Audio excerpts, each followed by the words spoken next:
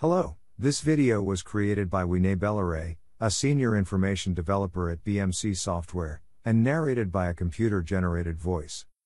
In this video, we'll see the powerful features that BMC Discovery provides to scan your IT infrastructure. We'll explore how you can configure a snapshot scan and a scheduled scan for IP addresses and cloud resources. Let's go to the Manage menu and click Discovery. To begin with, check the current Discovery status. Depending on whether Discovery is running, the status can be stopped or running. If the status is stopped, click the Start All Scans button to enable Discovery. Before you scan your IT resources, decide if you want to exclude some IP devices from a scan. For example, you may have some legacy applications that run only on old hardware and you may want to exclude such devices. To do this, click the Add New Exclude link. If you want the exclusion to be applied always, select Permanent, or if you want to exclude devices on specific days and times, select Scheduled.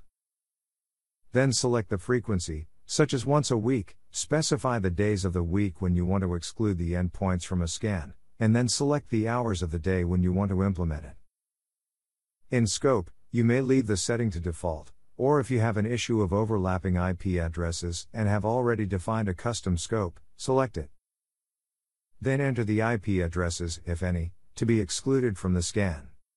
Next, enter a unique label to identify the exclusion rule and add a description. Click OK to save the exclusion rule. The newly added rule is displayed in the Exclude Ranges tab. Here, you have the option to select a rule and disable, enable, or delete it. Now that we've finalized which devices to exclude, let's configure a discovery scan. First, we click Add New Run. The two basic scan types you see are snapshot and scheduled. A snapshot scan is triggered immediately after configuration, and it occurs once. A scheduled scan occurs only on the configured days and times. Let's first create a snapshot scan. Enter a unique label to identify the scan. You can scan either a set of IP addresses or your cloud resources. For this snapshot scan, let's explore the IP address option.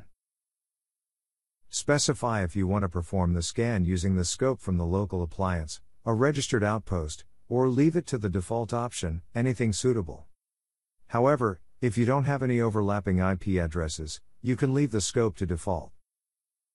In the range field, enter the range of IP addresses you want to scan in the IPv4 or IPv6 format. Next, select the level for the discovery run.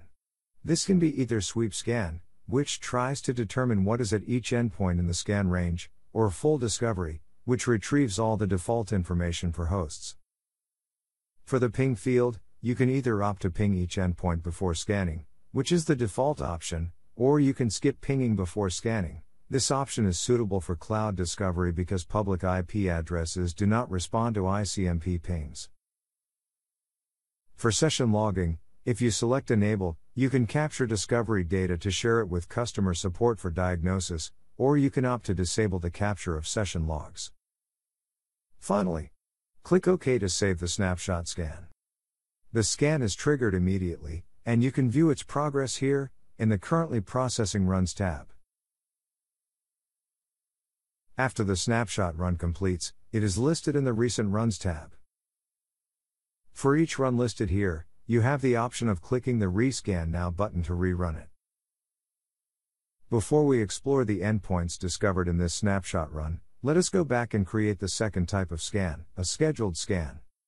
You might want to use a scheduled scan so that it runs during off hours and avoids the risk of pinging critical applications. To configure a scheduled scan, click Add New Run. Enter a unique label to identify the scheduled scan. Select Scheduled to set up the scan days and times. Select the public checkbox only if you want to enable TPL patterns to initiate scans on IP addresses in this range. Next, select the frequency at which BMC Discovery must scan for endpoints. This can be every N hours, or specific days of the week, and so on. In each case, set the relevant values. In the snapshot scan, we've already seen how you can configure a range of IP addresses. So, For this scheduled scan, let's try the cloud option. Select the cloud service provider, such as Amazon Web Services. A new set of fields is displayed. These fields could differ, depending on the provider you select. Configure the provider fields as relevant to your setup. Finally, click OK to save the scheduled run. This scan appears in the Scheduled Runs tab. The scan will run on the days and times you've configured. To edit this, simply click the required run, edit the fields and save it. Similarly, to disable, enable, or delete a scheduled run, select the required checkbox and click the relevant button. If you have an on-premises installation of BMC Discovery, and you have set up a consolidation appliance, you could configure a scan on the scanning appliance that sends data to the consolidator. You can see the scan progress on the consolidator in the Currently Processing Runs tab. Now that we've run a snapshot scan and configured a scheduled scan, let's explore how we can see the results of these scans. The current discovery status is displayed here, in the Discovery Status Summary.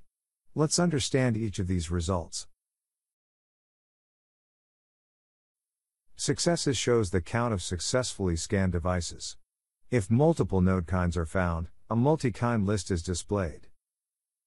Transient failures displays the count of endpoints previously scanned for which there is a no response or no access discovery access result. Credential failures shows the number of endpoints which can be contacted but for which the credential is invalid. Identity changes shows the count of endpoints which appear to have changed identity. No responses shows the count of endpoints previously scanned, which are not responding and are aging out of the model. You've just seen how to configure discovery scans and view the scan results. For more information on this topic, see the BMC Online Documentation portal. Thanks for watching.